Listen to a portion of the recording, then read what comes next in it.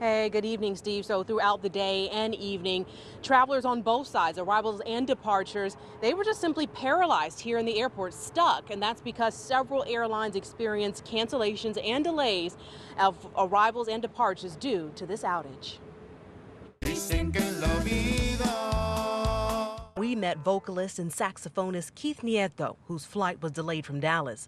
He landed in the nick of time to perform a live show at Enigma nightclub in Raleigh. I thought I was going to make it. We were going to cancel actually earlier, but I did manage to get on the plane, and I'm here now. I'm going to change. Somebody's going to pick me up. I'm going to change in the car so I can go up on stage. Okay. And this Fayetteville couple stalled trying to get to New Jersey for a civil service exam for the fire department. Their United flight pushed back to midnight. Well, they gave us like $15 each for food, so that was nice. And then other than that, they just been sending us updates about when it's going to leave. We spoke with Samuel Carter with North Carolina State University. He is a system architect with the Strategy Institute and tells us Crowdstrike software update impacted anyone using Microsoft 365, which included health systems to government agencies. Many organizations have adopted this concept of sort of an N-1 or N-2 type of model, which simply just means, hey, I'm going to wait a little bit before I install that update, just in case there was something wrong in it. He says even though an update was shared an hour later, organizations were already locked out of their system, and that was enough time for hackers to pop up. The bad actors started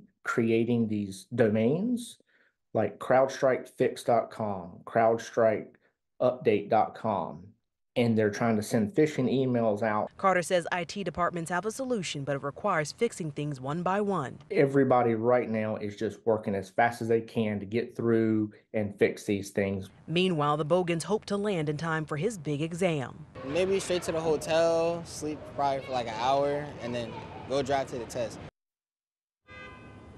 And so if you are traveling this weekend, again, we suggest be sure to download your airline's app so you know the status of your flight before you get to the airport. And again, many airlines work together to try to rebook passengers. So again, they're trying to make up for the loss that happened today. Live at RDU, Bianca Holman, ABC 11 Eyewitness News.